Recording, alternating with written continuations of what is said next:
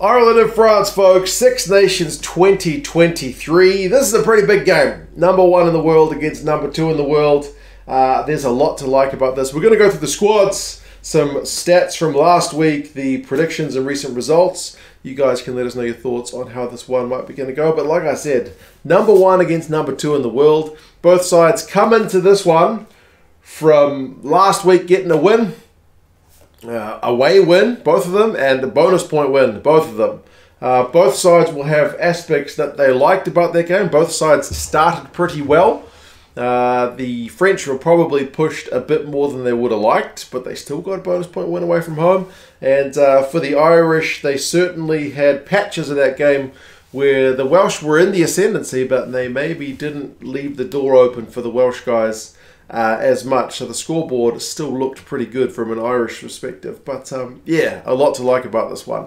We will start with the Irish lineup because these guys are at home.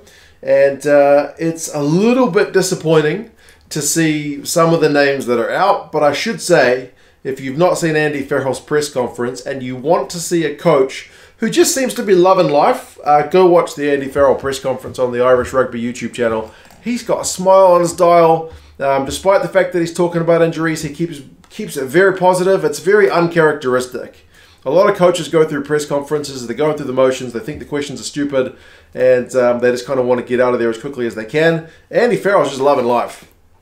Really, really pleasant press conference to watch in contrast to the majority of them. So, yeah, I mean, why wouldn't he be loving life? He's got the number one side in the world. He's got to face France, who's the number two side. It's a historic occasion. He even talked about, like, he wished he was a fan just going into this game because it's just the kind of game you would want to go to. So, yeah, but he is missing guys like Dan Sheehan's injured. So that's really disappointing after the shift that he put in last week. As I said, Andy Farrell talked about it being a good thing because it's a test for the squad. Going into Rugby World Cup, you need the squad to be tested because this is what's going to happen. Gibson Park's still not ready. Furlong, apparently they asked him if he was even close. They said no. So wasn't even kind of hinted at selection. Ken Healy's still out. So yeah, that's disappointing. But if you're looking at Andy Farrell's point of view, this is a good test of the squad. Andrew Porter, Rob Herring, Finlay, Bealham. That's your front row. So Herring obviously steps up from the bench. And Ronan Kelleher, pretty bloody able replacement to have coming in on the 16 jersey because he didn't play last week. But he steps up, which is, you know, not a bad replacement to have. Tadhg, Byrne, James Ryan, really impressive last week, especially James Ryan, very, very physical. They continue on second row. Same back row of Armani, Van der Flier, and Doris. I mean, Doris talking about physical. Geez, was he everywhere. Van der Flier didn't miss a tackle. So, yeah, pretty nice looking starting forward pack. Conor Murray continues on at 9 with Johnny Sexton at 10. Obviously, Gibson Park, as I mentioned, being absent. But Conor Murray, I thought, I don't know, man, he rolled back the years with his performance last week, really quick at the base of the ruck. McCloskey and Ringrose is the same midfield combo. I think he'd be kind of happy with that as well. I know Aki kind of came off the bench and was, you know, immense at the breakdown, but I still liked McCloskey running some big lines at some defenders who are probably physically not as imposing as himself. James Lowe and Mack Hansen are the wings. I mean, Mack Hansen almost got a try. James Lowe got a great intercept, and then he's got that big boot of his. And then Hugo Keenan, imperious in the air last week. Geez, he's just safe as houses, isn't he? Really coach's dream to have that kind of player at the back to just diffuse those bombs that are coming your way. So really, really minimal changes. It's basically just, you know, the injury to Sheehan, meaning a starting change with Herring coming up from the bench. Kilcoyne and O'Toole are proper replacements. Iain Henderson's there as well. Jack Conan, maybe a little bit of pressure on Jack Conan. I don't know. If you're going to come off the bench, I guess you need to make yourself really physically as imposing as you can. Craig Casey, Ross Byrne, and Bundee are key. So it is a very, very stable Irish squad from the one that played last week. And that's been the name of the game for Andy Farrell in his tenure. Basically, he tries to keep the cohesion levels high. If guys get injured, he obviously replaces them, but he doesn't just chop and change for the sake of it. France, they have also kept things relatively stable from the squad that played last week. Cyril Bay, Julien Marchand, and Uniatonio are the front row. The front row battle is going to be fantastic. Cyril Bay up against Finlay Bealham should be a pretty interesting one. I wouldn't say Cyril Bay is like the most dominating loose head in the world, but he's really efficient. He doesn't give away much, so it's going to be hard for Bealham to get on top of him. And then Bay's around the park game is genuinely pretty good. And then Antonio's a huge human. So his battle up against Porter is going to be one for the ages, because like these are two proper elite level guys. So yeah, fascinating to watch that one. Flamand and Willemse are the same midfield, second row last week. That'd be an interesting midfield. But yeah, Flamand obviously got that nice charge down.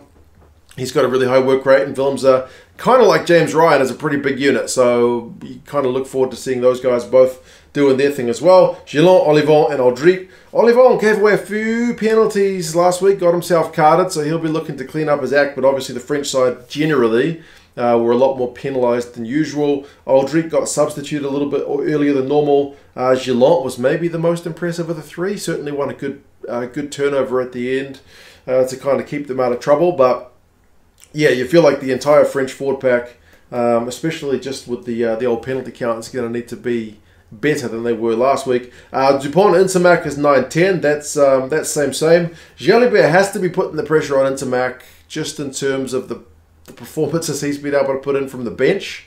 He certainly finished that game well last week.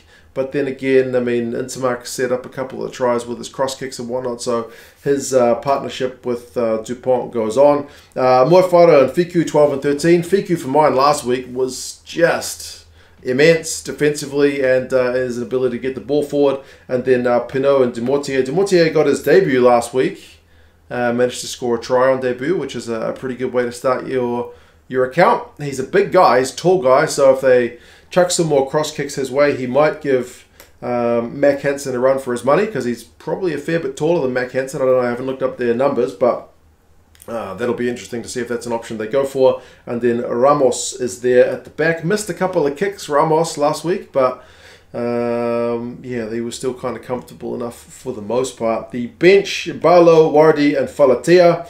That's the same as last week. Telfa Fanua as well. Francois Cruz comes back into the side, so he replaces Lowe, who didn't even get a chance off the bench, unfortunately. Fabien Galtier kind of talked up Cruz's experience and the fact that he's missed a bit of rugby, but he's a good guy to have coming back in. Makalu was there as well. Remember, they played him as a forward last week rather than a back. He came on for Audric.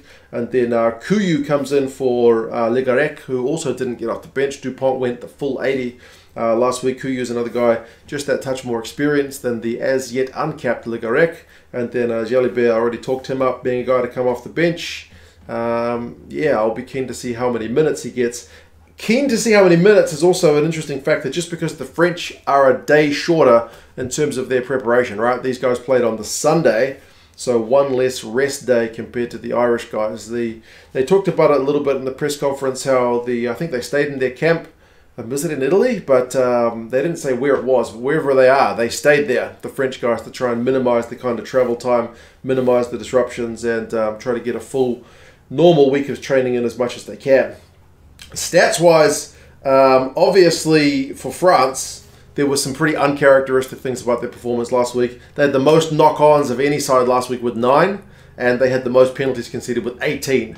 Galtier mentioned at his press conference that like last year, they were, I think he said, the second best side for the average penalties conceded with like around 9, just behind Italy, and then they've gone and doubled that in their first game. But they did the same thing last year, as he mentioned in the press conference. Their first game of the year, they conceded like 14 penalties.